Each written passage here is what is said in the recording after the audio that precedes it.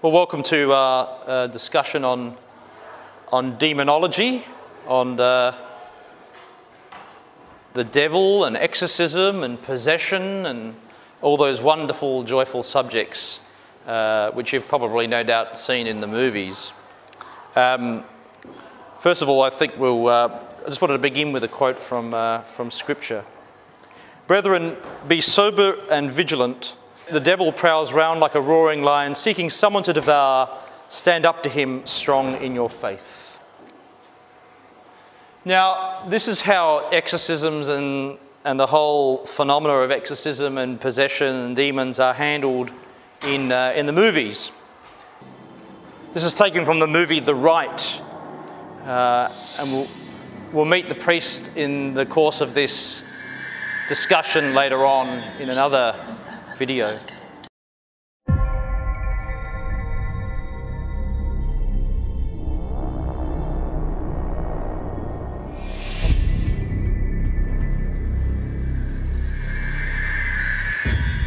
There's a new program at the Vatican designed to reteach the clergy the rite of exorcism. Wait a minute, you want me to be an exorcist? 2 months in Rome. How bad could that be? This was taken at an exorcism in Turin.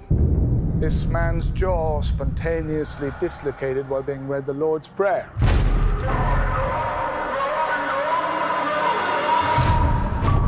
Tell me, Michael, do you believe in sin? Yes, I just don't believe the devil makes us do it. I recommend you pay a visit to an old friend of mine. Buongiorno. You're the American? Yeah. Don't like cats? Not particularly. Welcome to Rome. It's infested with cats. Make sure they don't come in. Do you know why Father Lucas is famous? He's done over 1,000 exorcisms. What is it you believe? That's not the devil. Does a thief or a burglar turn on the lights when he's robbing your house? No. He prefers you to believe that he's not there, like the devil. It gets complicated when no proof of the devil is somehow proof of the devil. She's choking. You're still not convinced. She doesn't need a priest. She needs a shrink.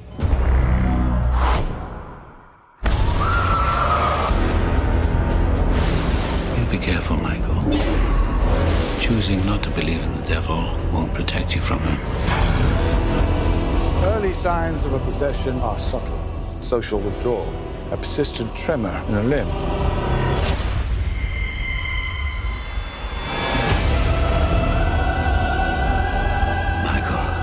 What's happening to me?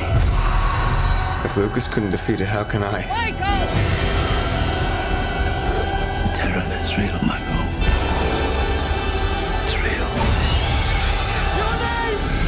Give me your name! Michael? Close the door, please. We don't want to be disturbed, do we? The devil, hell, and even sin are subjects we rarely hear in sermons these days because they are too hard to talk about, or they produce a type of faith which is set on fear rather than love. Nevertheless, the Church has done itself a disservice in not discussing these subjects. It is quite clear from the Scriptures that Christ himself was tempted by Satan, did battle with demons. As well, he cast out demons as a sign of his authority over creation and as a means of initiating his kingdom of justice, love, and truth, something which was totally anathema to the demons he confronted. Furthermore, Jesus gave this power to expel demons to his disciples. This is seen in Matthew chapter 10, verse 1, and Mark chapter 6, verse 7. And they, no doubt, handed this authority on to their successors, right down to our own times. It is ironic that Hollywood seems to discuss the demonic and the Church's response more than the Church itself. And this all started more or less in the late 60s and early 70s. Films like Rosemary's Baby and The Exorcist, to more recent films like The Exorcism of Emily Rose and the film we've seen the trailer for, The Rite, the phenomenon of the occult and its relationship to demonic obsession and possession has become, in Hollywood, dare I say it, normal. Today's talk will be in three parts. First, I want to address, albeit briefly, the demonic and the occult in Scripture. Then I will pass on to the theological reflections of St. Thomas Aquinas and his understanding of spiritual beings. And lastly, I will explore the area of demonic obsession, possession, and the Church's rite of exorcism. Demons in Scripture. Belief in demons was a common thing in the ancient Near East. Many ethnic groups who surrounded the Israelite people would have been aware of these types of beings. Interestingly, the Old Testament rarely refers to demons per se. Really, for the Israelite, evil as well as good was sent by God or by his messengers, who were punished by God to those who had committed sin. And this is seen in 2 Samuel and in the book of Exodus. When we scan the biblical data, even the primary perpetrator of evil, Satan, was originally an obedient servant of God, sent to test men, as is seen in the beginning of the book of Job. Or, as found in the prophecy of Zechariah, we see Satan accuse human beings of wrongdoing. This office of accusing has also been seen, or is also seen, in the New Testament book of the Apocalypse, where Satan is given the rather innocuous name of the accuser. The ghosts of the dead were apparently also seen as quasi-demons, with whom converse was strictly forbidden. That's the practice of what was called necromancy. Another idea about demons commonly held in early Judaism is that they were really pagan gods, the gods of, say, the Assyrians, the Babylonians, or the Egyptians, and these were enemies of the God of Israel. Post-exilic Israelites also believed in an evil spirit known as Azazel, to whom the scapegoat was sent out on the Day of Atonement. And so on the Day of Atonement, the high priest ceremoniously placed his hands on this goat and thus transferring the sins of the people on this goat, and then it would be sent out to placate this evil spirit known as Azazel.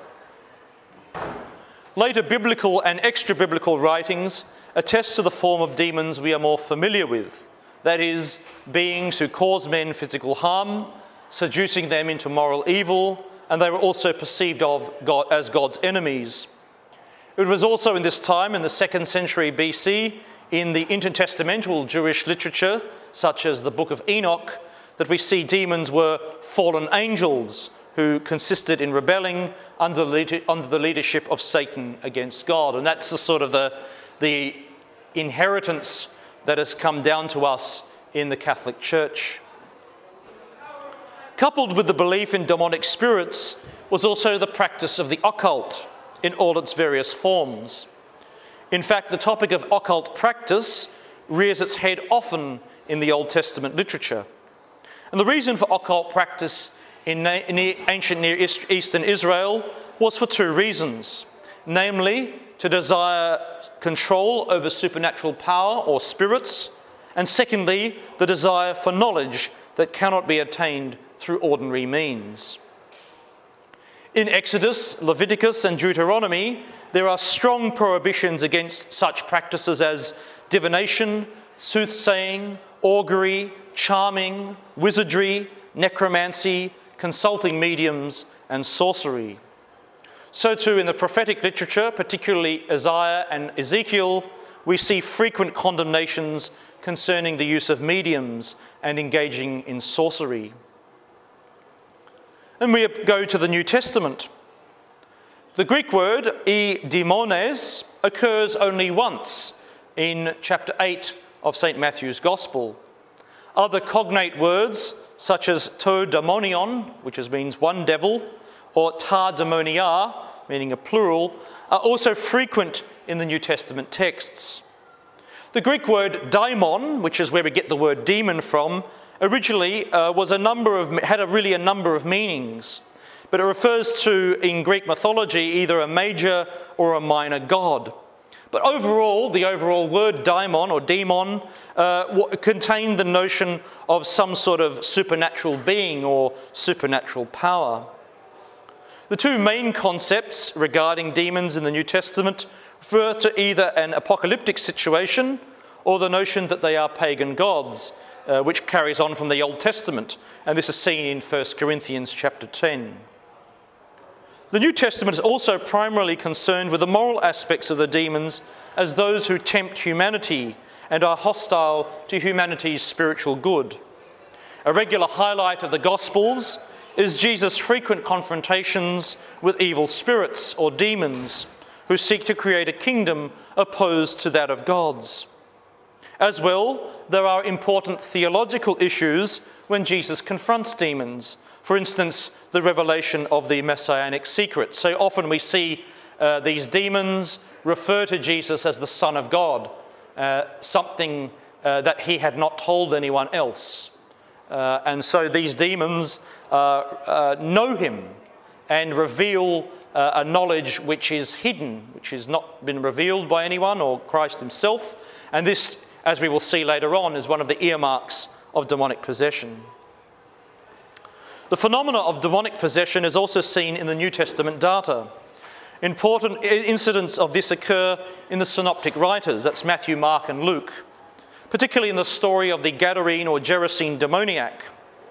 In this encounter, Jesus meets a young man who is possessed with a number of spirits.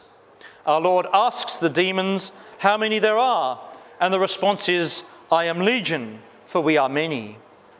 A legion was a segment of the Roman army comprising of 6,000 men. The man is described in some of the synoptic gospels as having vast strength. And as we will see, this is also a sign of demonic possession. His strength was enough to break the chains that were regularly used to restrain him. Furthermore, the man in his address to Jesus does not address Jesus as himself, but as the spirit naming itself legion. So the man doesn't speak to Jesus, but this spirit who possesses him. And he says this, "What have I to do with thee, Jesus, Son of the Most High God? I adjure thee by God that thou torment me not." In Matthew's account, the demon asks, "Have you come to torment us before the time?" This shows that they, the demons, know they are doomed, but think that their judgment is too early. Another interesting encounter of demonic possession we find is in Acts of the Apostles, chapter 16. This particular incident of possession has its genesis in practicing occult arts. St. Paul encounters a girl who, the writer of Acts says, had been possessed by a spirit of divination.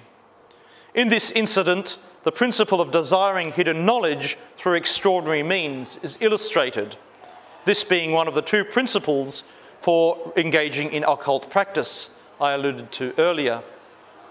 Paul and his disciples, whilst sojourning in the Macedonian town of Philippi, encounter this young girl who is a slave to some sorcerers or some people who are practicing the occult.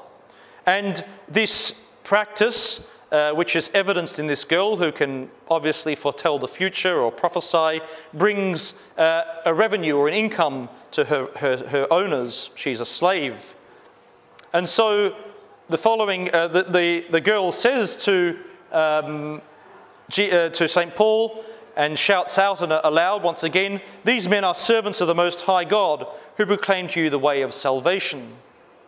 It is of important note that the girl accurately understood who Paul and his mission were, much like the Gadarene demoniac knew who Jesus was and his mission. And both of these stories highlight a power manifested by the possessed, namely the knowledge of hidden things.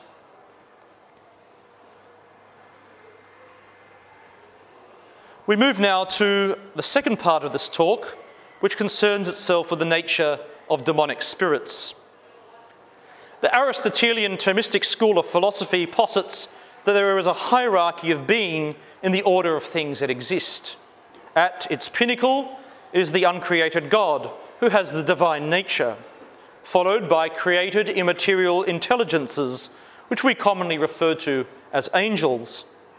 Lastly, human entities have their position at the bottom of those entities which would be deemed as having the dual powers of intellect and free will. The rest of created reality, from higher primates to the smallest amoeba, do not have intellect or will in the same way as the divine, angelic, or human entities. Whilst other inanimate entities, like rocks, for instance, have no intellect or will. Personhood, in traditional Aristotelian Thomistic philosophy, is characterized by possession of these dual powers, namely of intellect and free will.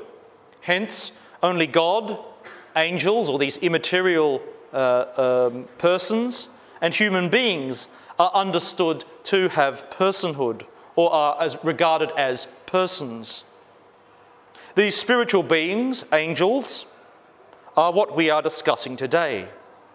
It is understood as a matter of Catholic faith that a portion of these angels, rather than use their free will to serve God, decided to serve themselves, and thus have seen the penalty of that choice bear fruit in their hatred they bear towards God and God's creation.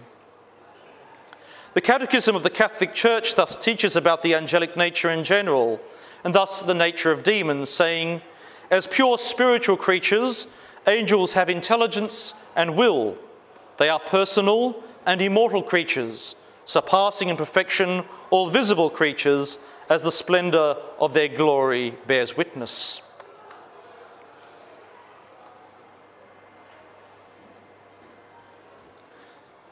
St. Thomas Aquinas, in his Summa Theologiae, writes about angelic knowledge, saying, an angel is called intellect and mind because all his knowledge is intellectual. Both angels and demons do not need the senses to know things like we do. We need to have our bodies to have an understanding of reality, of knowledge, the things that we need to know. We get them all through the five senses. Rather, these immaterial spirits have immediately infused ideas from God. Nor do they grow in knowledge as we do. They have all the knowledge about things already given to them at the moment of their creation. Likewise, both angels and demons have a deeper perception of things and can predict things to happen not supernaturally, but because they have a more acute understanding of how things are intellectually. The demons are angelic spirits then, pure intelligences, infused with everything they need to know, given to them at the moment of their creation. Where the demon differs from the angel is that they have willfully and intellectually perceived another good other than God. Thus, they incur damnation immediately because they know more eminently what they have done. The major sin of the demons, however, is pride, because they wish their good be something other than God. As well, their other major sin, St. Thomas Aquinas notes, is envy. They envy man particularly for two reasons. First, because God assumed a human nature in Jesus Christ. Second, because men have the ability to repent and receive forgiveness of their sins, something the demons can never have.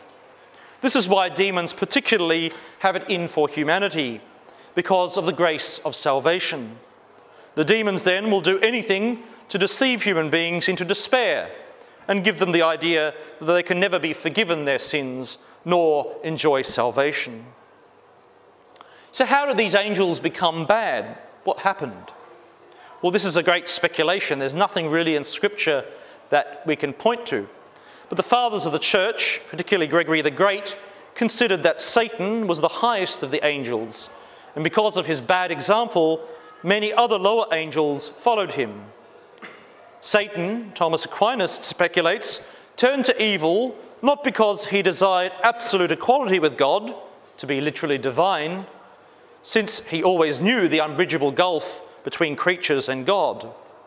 Nor, Aquinas remarks, could Satan have wanted literally to be God, since that would have meant that he would have wanted to cease to exist as what he naturally was, an angel.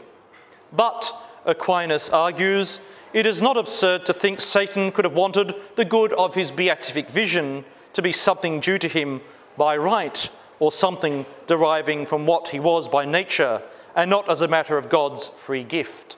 So, in our theology of salvation, in our theology of creation, all created reality, particularly those that are persons, have their goal or their aim or their completion in the vision of God, in seeing God face to face without any obstacle.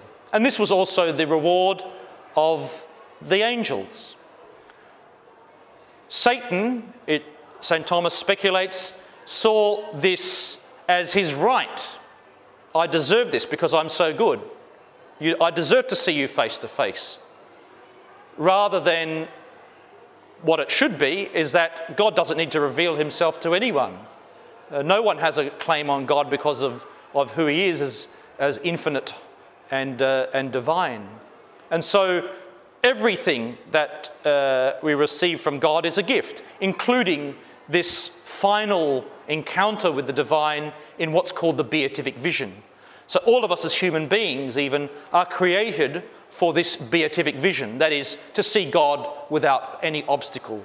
And so Satan believed, rather than being given to him as a gift by God, because God didn't have in justice the obligation to give it to Satan or to any of us, Satan believed it was actually due to him because of his excellence as a being. And so we see this then as the genesis of evil and of the nature of these demonic beings. It is further to be noted here that there is a hierarchy even in this immaterial realm of spiritual beings. And the top of the list are what's known as the seraphim. So it may be deduced that Satan was a seraph. This is followed by the cherubim, the thrones, the dominions, the virtues, the powers, archangels, principalities, and at the bottom, the little angels. Probably like your guardian angels.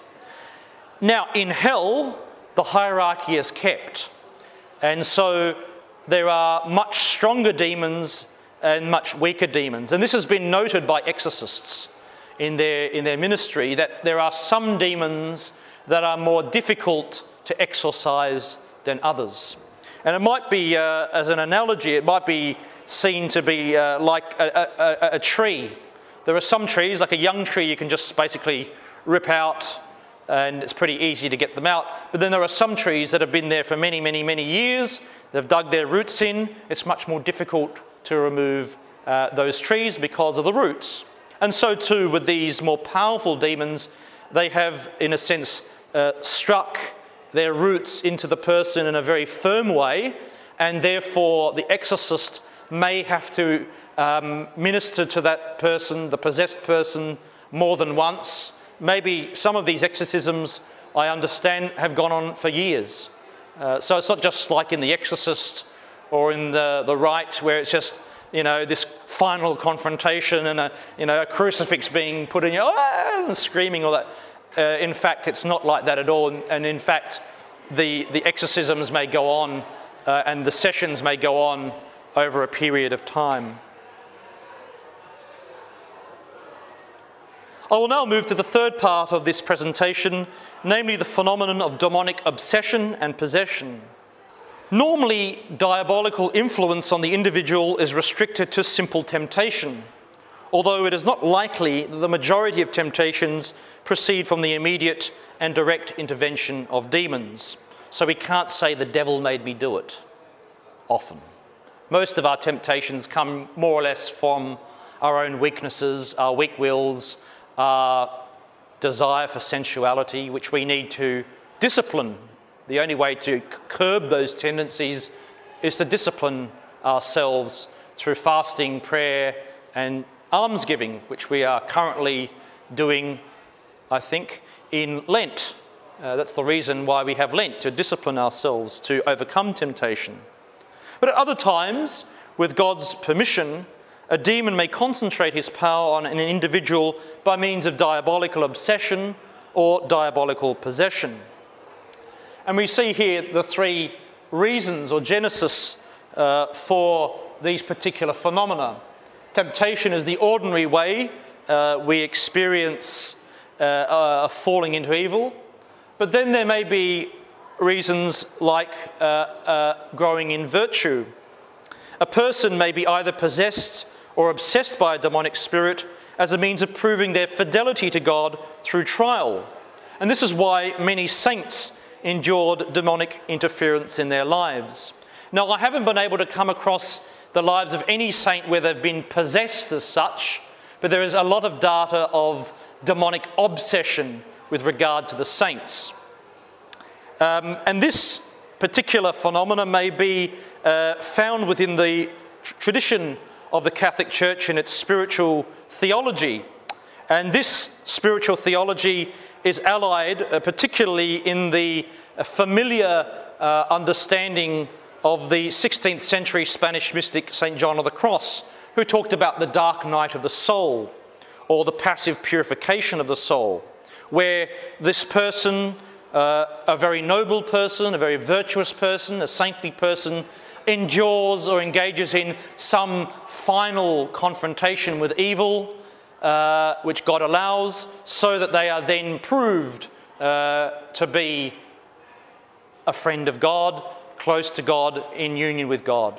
And so God allows this final temptation, this final phenomena to occur to a holy person, so as to show, to demonstrate their sanctity.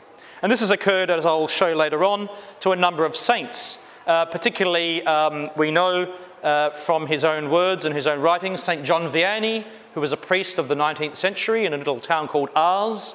Another female saint, St. Gemma Galgani, who was a 19th century saint who lived in Italy. And the phenomena occurring around Padre Pio, St. Pio of Pietrelcina, who only died in 1968. And there was much mystical phenomena around him, including the so-called appearance of stigmata, visions, and in the case of Padre Pio II, demonic obsession. However, the genesis of either obsession or possession may, and often does, arise from dabbling in the occult. In the great majority of cases reported by both Catholic and Protestant exorcists, occult activity is the root cause of demonic disturbance. Recourse to tarot cards, fortune tellers, mediums, seances, Ouija boards, and the like seem, it would appear, as gateways for communion with demonic spirits. From the evidence of many seasoned exorcists, any kind of engagement with occult practices, no matter how innocent or how disinterested the participants may be, these activities open the door to entities that will seek to dominate and destroy your life. Mucking around with these things or experiences is no joke, and they are not to be engaged with, even if the participants don't believe in it. So I'm only going on the anecdotal evidence, but this seems to be a major cause, engagement in occult practice. And often this can occur, particularly with people about your own age or even younger, where they find this kind of thing, you know, it's like telling spooky ghost stories. It's like the next rung up. Let's let's see if we can speak to Auntie Hilda or something, and you get a Ouija board out or get the glass. Or sometimes people make their own devices, you know, with pencils and all sorts of things. Maybe even using a normal playing pack of cards as tarot cards has been done. All these dispose the person to some kind of demonic influence. And I'm not saying, okay, well, tonight when I use my Ouija board, the devil's going to come and get me. Perhaps not. But it may weaken your sense of reliance on God or on reliance on the good that is out there for some other kind of knowledge or some other kind of advantage. And that's often the reason why people do this sort of thing. Engaging in occult activity, going and visiting a medium or something, because they want to know something that is hidden, something that is perhaps to their advantage. It might be, will I pass this exam? Will I fall in love with this person? Will, you know, I win that lottery ticket? You know, who knows? All of these things are usually done for some kind of advantage in some way. So what is diabolical obsession? Diabolical obsession occurs whenever a demon torments a person externally and in a manner that is so intense that there can be no doubt about his presence and his action. In simple temptation, the diabolical action is not so evident, absolutely speaking. It could be due to other causes. But in true and authentic obsession, the presence and activity of Satan or some other demon are so clear and unequivocal that the victim can have the least doubt of it. The person who is afflicted is aware of his or her own conscious activity and the government of his or her faculties, but it is at the same time clearly aware of the external activity of Satan or an evil entity who tries to exert violence on the individual. Obsession can affect the interior faculties, especially the imagination or the external senses in various manner and degree. The actor on the imagination differs from ordinary temptation only by reason of its violence and duration. Although it is difficult to determine exactly where simple temptation ends and true obsession begins, we can say that when the disturbance of the soul is so profound and the tendency to evil is so violent that the only possible explanation lies in some external force, even when there is nothing evident externally. It is certainly a case of diabolical obsession, and it can take many forms. Sometimes it is manifested as a fixed idea that absorbs all the energies of the soul. For instance, particularly with things like anger, being obsessed with hating someone in a very, very extreme way. It can appear as lust. All that seems to consume your mind at all times is lust and sexual thoughts and these sorts of things. Doesn't help being an 18-year-old boy as well, but normally, it will give, if the age is 18 or 19 or 20 or whatever, one can kind of understand. But if it's so intense that it kind of grips you, then it may be a case of diabolical obsession. We have to be careful here, though. We can't sort of say, oh, well, that's diabolic obsession, that's definitely diabolic. These things have to be very, very serious, almost perhaps like addictions almost. At other times, the images and representations are so vivid that the subject feels that he or she is dealing with concrete reality. Again, it may refer to one's duties and obligations, towards which one feels an insuperable repugnance. Or it may be manifested by a vehement desire for something one is obliged to avoid. Might be seizing someone's wife or husband, or getting something that you want that's not yours. This seizure has repercussions in the emotional life because of the intimate relation between the emotions and the cognitive faculties. The soul, even in spite of itself, finds itself filled with obsessive images that arouse doubt, resentment, anger, antipathy, hatred, despair, or dangerous tenderness and inclination to sensuality. The best remedies against such assaults is prayer, accompanied by true humility, self-disdain, confidence in God, the protection of the Blessed Virgin Mary, the use of sacramentals, that is medals or crucifix, holy water, and obedience to one's spiritual director. What's going on here? Bodily obsession is usually more spectacular, but in reality it is less dangerous than internal obsession, although the two normally occur together. External obsession can affect any of the external senses, and there are numerous examples of this in the lives of the saints, as I referred to earlier. The eye is filled with diabolical apparitions. Sometimes they are very pleasant, as when Satan transforms himself into an angel of light to deceive the soul and fill it with sentiments of vanity or comfort. By these and similar effects, the soul will recognize the presence of the enemy. At other times, Satan may appear in horrible and frightening forms in order to terrify the servants of God and to withdraw them from the practice of virtue, as one can discover in the lives of numerous saints.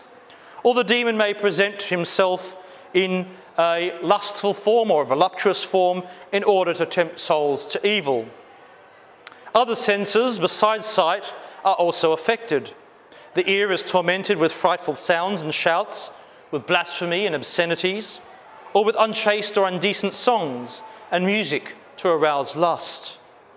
The sense of smell is sometimes perceives the most pleasant odours or an unbearable stench. The sense of taste is affected in various ways. Sometimes the demon arouses feelings of gluttony by producing a sensation of the most delicious foods or most exquisite liquors the individual has never actually tasted.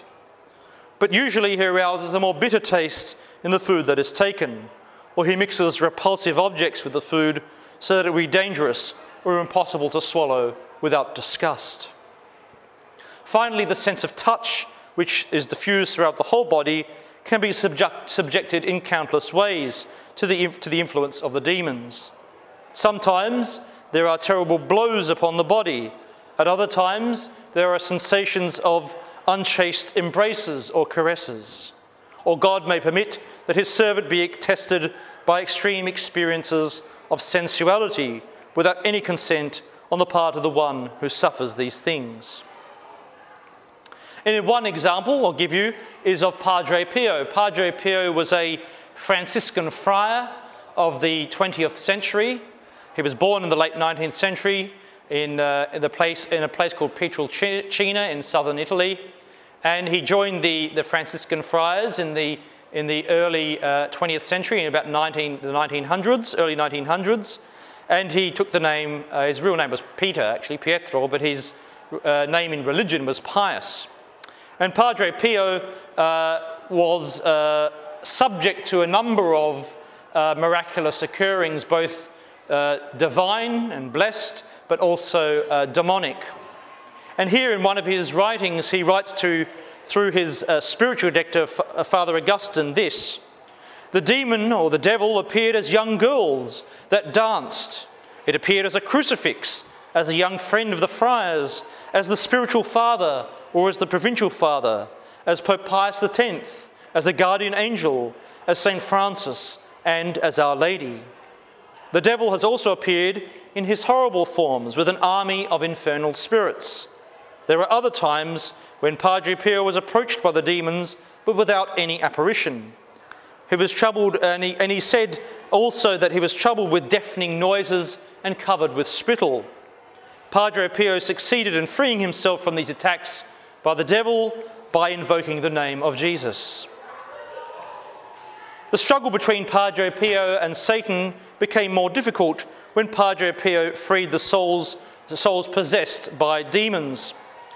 Father Tarcisio of Cervinara, one of his acquaintances, said, "More than once before leaving the body of a possessed, the demon has shouted, 'Padre Pio, you give us more trouble than Saint Michael.'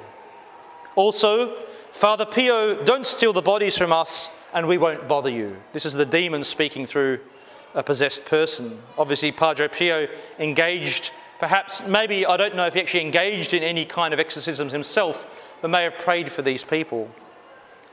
In one of the letters to Father Augustine, dated January the 18th, 1912, Padre Pio stated, "The demon does not want to lose this battle. He takes on many forms. For several days now, he has appeared with his brothers, who are armed with batons and pieces of irons. One of the difficulties is that they appear in many disguises. There were several times when they threw me out of my bed and dragged me out of my bedroom. I am patient, however, and I know Jesus, Our Lady, my guardian angel, St. Joseph, and St. Francis are always with me." And so we see in the lives of these saints certainly this notion of diabolical obsession, this attack by demons from without, from outside the person, and sometimes in their internal senses. So not possessing them fully, but certainly giving them great difficulties through this supernatural occurrence. Diabolical possession.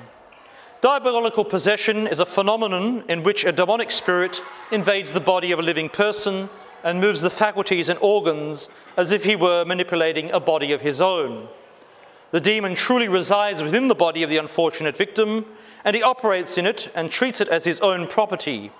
Those who suffer this despotic invasion are known to be possessed. So in a sense, the demon enters the body and uses the body like a kind of a puppet. It's important to understand here that the demon's presence is restricted to the exclusive use of the body. The soul remains free even if the exercise of conscious life is suspended.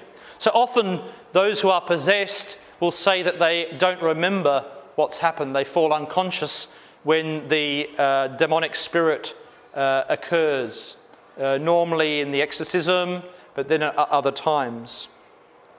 Nevertheless, the primary purpose of the violence of the demon is to disturb the soul and to draw it into sin. But the soul always remains master of itself, and if it is faithful to the grace of God, it will find an inviolable sanctuary in its free will. So the demon can't enter into the will of the person. What he can do is make the person, in a sense, despair of their salvation, despair of God's love, give them the idea that their sins can never be forgiven. And this all correlates very well with the biblical data of Satan and demonic spirits, in the sense that they are there to accuse the person of wrongdoing. And we all notice this in our own lives, those who are Catholic, who are trying to practice our faith with some degree of devotion. We realise that when we do sin, we feel all the more, especially if we've been trying to acquire virtue and try to act in a virtuous way, and we've fallen, often we may hear the voice of the devil echoing through our own conscience. Oh, you shouldn't have done that. Now look at you, you're damned. Oh, God doesn't love you. Don't worry about going back to confession, because you'll just do the same thing next week. And so that spirit or that feeling or that essence is there to get us to stop practicing our faith, stop receiving the sacraments, stop engaging in any way with our faith, and moving away to this despair which the devil, which Satan wants us to embrace, because then we're in a situation like him. When a person is possessed, there are two states in which they normally find themselves in. There's the period of crisis and the period of calm. And we see in the period of crisis, there's certainly the demon becomes manifest. Normally when the person's in a state of crisis, they show all the classic symptoms we see on the films, you know, epileptic-like seizures and contorted face, all that sort of thing. Maybe a voice that's projected which is not their own. And then some of these particular hallmarks of true possession. And the first one is knowing a language that you've never learnt. So Marie starts speaking in ancient Greek one day. Then I have to get out my crucifix and holy water, because I know she doesn't know ancient Greek. And I know she's not taking a course in ancient Greek at the university, and I'm suspicious. It can mean also, if the person is possessed, that the exorcist may, I don't know, speak to them in a language they don't know, and if they respond in that language, and this is where an investigation has to occur if they do have knowledge of languages, then you try and use a language, or try and wheel someone in who knows some really esoteric language, like, you know, ancient Persian or something like that. You bring them in, and if the person can speak that, then there's something supernatural perhaps going on. The other one is perceiving hidden or distant things. So Marie, she's my guinea pig for today, Marie starts telling me things about my past that I've never told her. For instance, she knows that my first childhood dog was called Sally, and that it was a golden retriever, you know, or that my dog just died the other day, even though I've never told her these things. That too may be a sign of demonic possession. And lastly, which I think is the weakest of the characteristics, is this manifestation of superhuman strength. Now, if Marie, who I know is not doing weights at the gym, and is in no position to do anything remarkably boisterous or superhuman in the way of lifting things, she's not going into CrossFit or anything like that, she starts lifting up one of the boys, like lifting over her head and throwing him around the room. I then have to sort of say, maybe we better ring the Vicar General because we've got something demonic on our hands. And so these are these signs of possession which accompany, and these are the signs that the church must have to engage in a solemn exorcism. Just because she looks ugly, or she's, you know, spitting all the time, or using bad language, or you know, she may have just fallen in with a bad crew. But if she's doing these types of things, then it's time for us to get in the exorcist. But this is where the church, in a sense, is very, very cautious about this sort of stuff. It's not like, even the guy who's the exorcist for the diocese is not the guy like, you know, he's not sort of putting it out in the yellow pages. It's a very, very, you definitely have to have the devil in you to get to see him. And this then has to come through a battery of psychological, psychiatric, medical tests before one may ring up the Vicar General and say, I think we need to go and get an exorcist for Marie James. She's showing some signs. She'd have to go to, you know, we'd have to cover all the bases. And it's a principle of theology, particularly dealing with miracles or any supernatural manifestation, is that we cannot attribute to a supernatural entity anything which we can explain naturally. So don't go on with other churches going on with these medieval kind of things and garlic and stakes and crucifixes. Like the church is the church is the first to be cynical about demonic possession. And I'll see in this video the fellow who is the subject of the film The Rite. At the Hollywood premiere of The Rite, there was the usual heavenly light shining on the stars and the director, but almost unnoticed in the celebrity crowd was Fr Gary Thomas, a Catholic priest from Northern California. There's some incredible touching moments, there's some riveting scenes. You might find that surprising because without him, there would be no movie. The Rite is based on his life and training. So you are known as the exorcist here. I am the exorcist, the mandated exorcist of our diocese. That's right. He is an honest-to-God exorcist. You believe there is a devil. Yes. And you believe that this devil acts upon people. Correct. 2 months in Rome. How bad could that be? Father Thomas says, like the priest in the movie, he was trained in Rome in the ancient rite and has participated in dozens. It is all part of a push by the Vatican to make more exorcists available to the faithful, because some in the church believe we are facing a rising tide of demonic activity, particularly in America, where millions are moving away from traditional faiths and looking for alternatives. People who can get themselves involved in Wicca, or people who will go see some kind of a fortune teller, or someone who'll go to a seance, or they can go and they can learn how to channel spirits. A lot of people would tell you up front, look, I'm just playing around. Right. It's not a big deal, it's just for fun. Absolutely. And it's not. The grace and peace of God our Father and the Lord Jesus Christ be with you. Simply put, Father Thomas believes just as surely as a person can summon God through prayer, through other rituals, the devil can be called too. That's when he says people come to him. Well, oftentimes they'll begin the conversation with, Father, I need an exorcism. And my pat answer back to them is, I don't do them on demand. Just a very, very sick girl. She doesn't need a priest, she needs a shrink. To the contrary, the modern rite of exorcism involves psychological testing by professionals, questions about drug and alcohol abuse. Father Thomas says fully 80% of the people he meets claiming demonic possession have actually suffered some kind of abuse.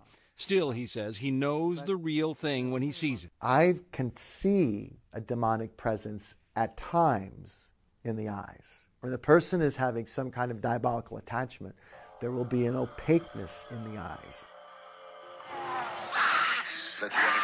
He also knows he is battling not just the devil, but also a foe that has plagued exorcists for almost 40 years. The 1973 film The Exorcist captured America's imagination about demonic possessions and profoundly shaped the public's perceptions about this rite. It was violent, lurid, and unforgettable.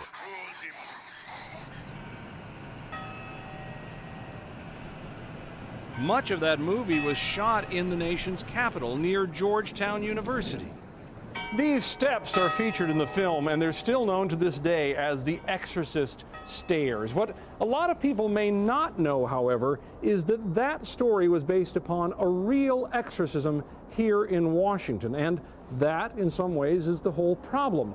The mythology of exorcisms long ago outran the reality. Father Thomas will tell you emphatically there are no spinning heads or levitating bodies, but he has seen manifestations of possession, just like those in the new movie, The Rite. Sometimes the person's head will begin to move in very rigid ways. Sometimes their eyes will roll. Sometimes there will be epileptic-like seizures. Occasionally, people will take on kind of a body language of a serpentine look. And these are things that you have seen in real life. I have seen that. Come out in the name of Jesus! Come out! Come out! Come out! We've seen it too. A couple of years ago, when we did this story on a Protestant exorcist, people cried out, contorted their bodies. Who are you? Who are you? They did many of the things Father Thomas describes. And this is apparently not all that rare. A survey by the Pew Center found more than 1 in 10 Americans say they have witnessed an exorcism, and among Pentecostals it's about 1 in 3.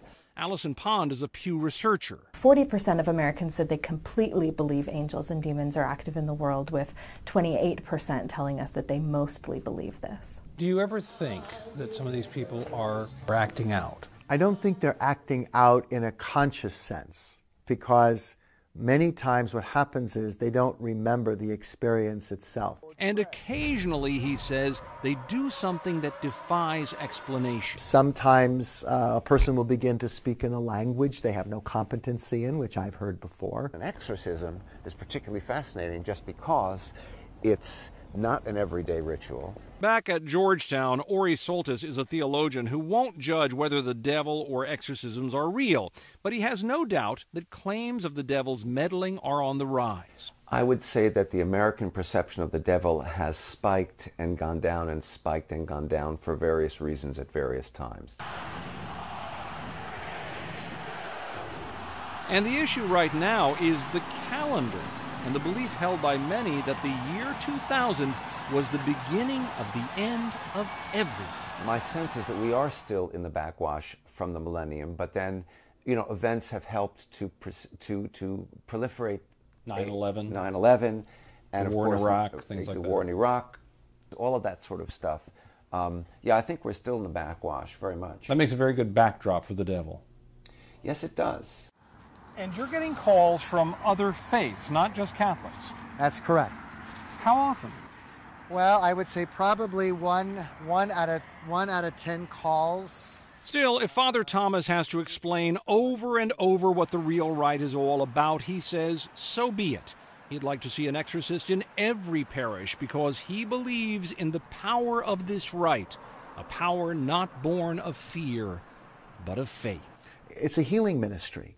You know, it's not hocus pocus, it's not smoke and mirrors, it's not magic. But I think if we don't respond to people who come in these very troubling moments, I think it diminishes us as a church. So as Father Thomas has said, that the church doesn't just go into this, you know, blindly. It has to rely on medical science and the information from them before anything happens.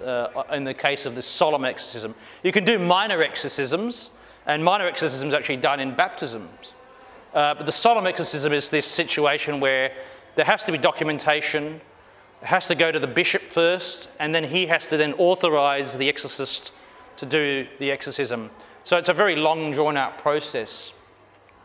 The priest who does the exorcism has to also engage in fasting and prayer, and he uses the ritual of exorcism, which is still around. I've got a copy of it if anyone wants to see it, in that particular ministry. And as I said before, he may have to do it a number of times. And so this phenomena is a reality. You may suspend your judgment. It might be completely not the devil. But in our faith, we understand that there is these entities that do attack from time to time. There are anecdotes of it. There's a lot of experience of this within the church and even outside of the church and in a variety of churches and even in other religions and cultures. There is certainly the aspects of the demonic present in the world. But we need not fear in this sense that normally with demonic possession it's very rare.